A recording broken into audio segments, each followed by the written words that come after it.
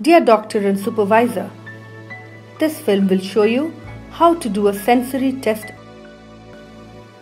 The benefit of your patient will be that the diagnosis can be timely confirmed or that leprosy can be ruled out in suspected cases. And early treatment means less risk of disability. In addition, the sensory test is used during follow-up of the treatment to timely detect new nerve damage. Here, the girl, and you will notice that she is very cooperative. Start your test in normal skin and continue thereafter in the patch. I tell her to point the touched site with her fingertip. Now, we practice it with open eyes.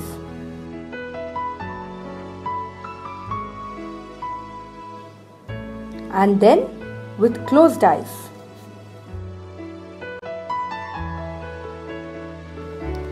If there is misreference of more than 3 centimeters, this means a definite sensory loss. You can repeat the test to confirm the results. The girl showed complete loss of sensation and misreference.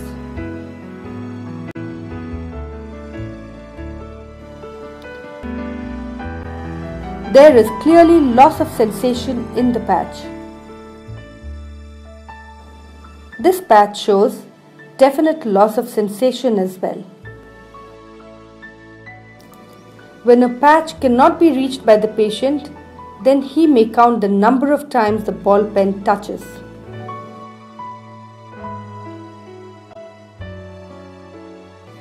Testing is one thing, but your observation is useless without conclusion. So what if the whole patch may not have definite sensory loss? Even if some part of the patch is having definite loss of sensation, it is diagnostic of leprosy.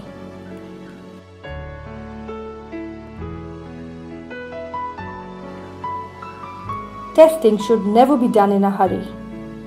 Take care to give enough pause between the touches.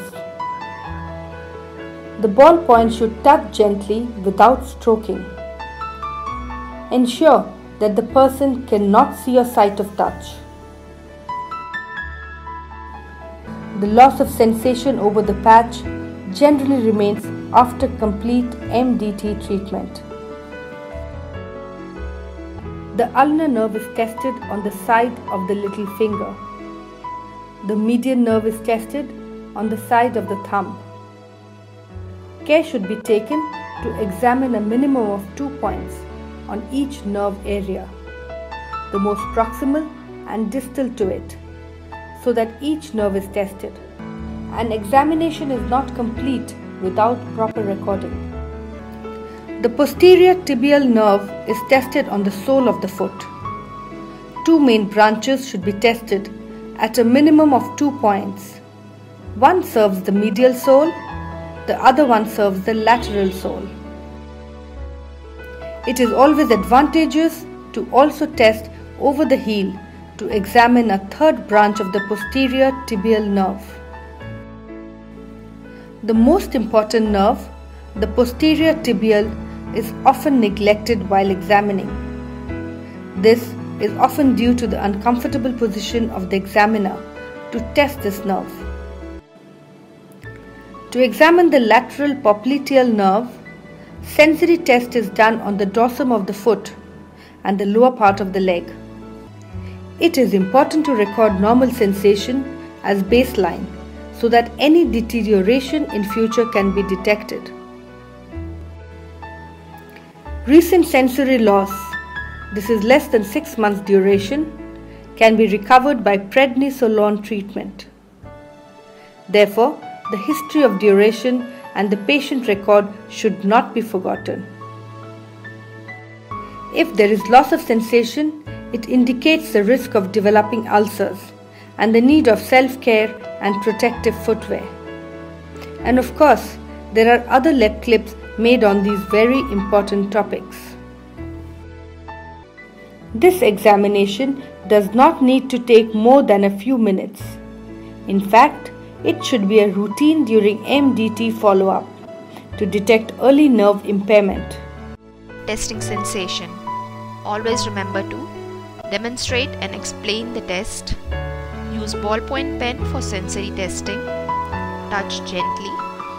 A dimple should never be produced. Don't stroke. Ensure that the person cannot see your point of touch.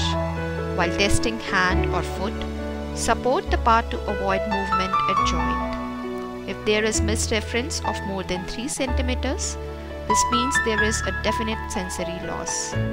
If there is loss of sensation in arms or sole, it indicates that there is risk of developing ulcer and need for self-care and protective footwear. Loss of sensation on patch or in nerve area may remain after MDT also.